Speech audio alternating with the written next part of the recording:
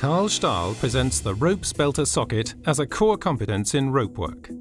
The special feature of the rope spelter socket is that it is the only rope connection that can transfer 100% of the rope force and doesn't result in a capacity loss, as is the case with other rope connections. CARL STAHL's master rope makers produce the rope end connection for many technical application areas.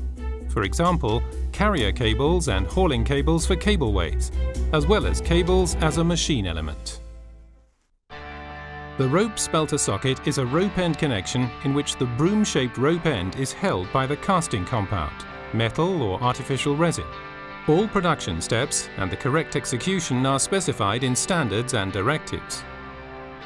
This procedure takes approximately 4 hours and calls for ropemaker training, experience, competence and material. In the first step for the rope spelter socket, the CARL STAHL ropemaker places wire coils to prevent the unintentional untwisting of the rope. For this procedure, the ropemaker measures the precise distances, cuts defined lengths of wires and binds them around the wire rope. This procedure requires precision and takes approximately 30 minutes.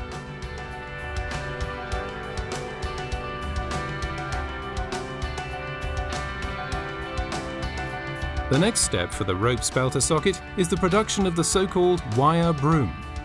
For this, all wires in the rope are untwisted to a previously calculated length.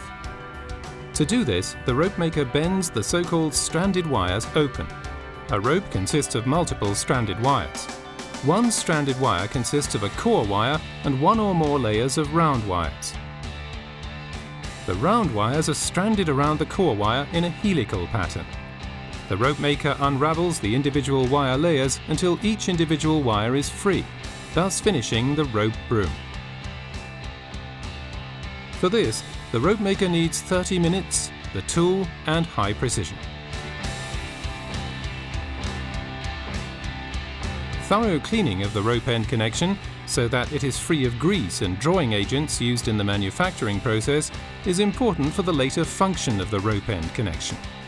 To do this, the ropemaker first subjects the rope broom to a cold chemical cleaning process.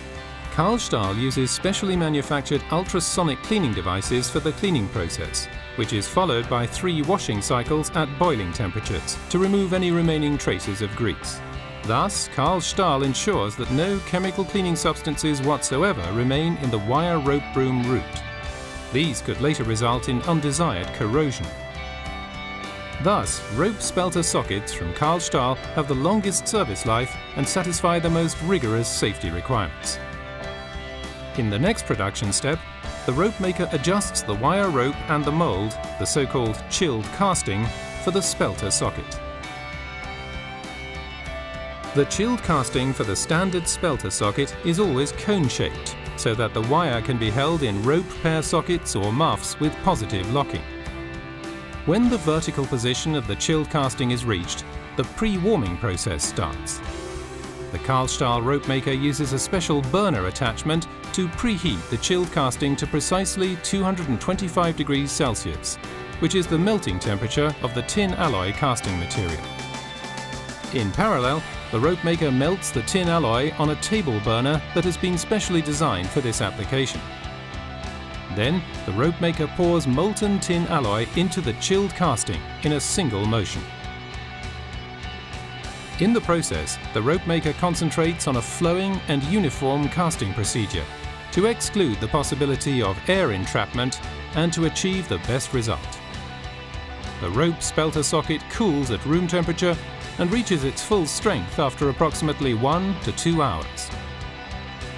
So that the quality and high value of the rope end connection are ensured by the rope spelter socket, the ropemaker performs a visual inspection for gas bubbles and checks for the absence of cracks.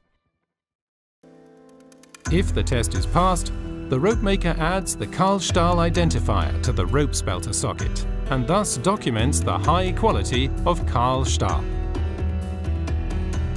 CARL STAHL, connected to safety.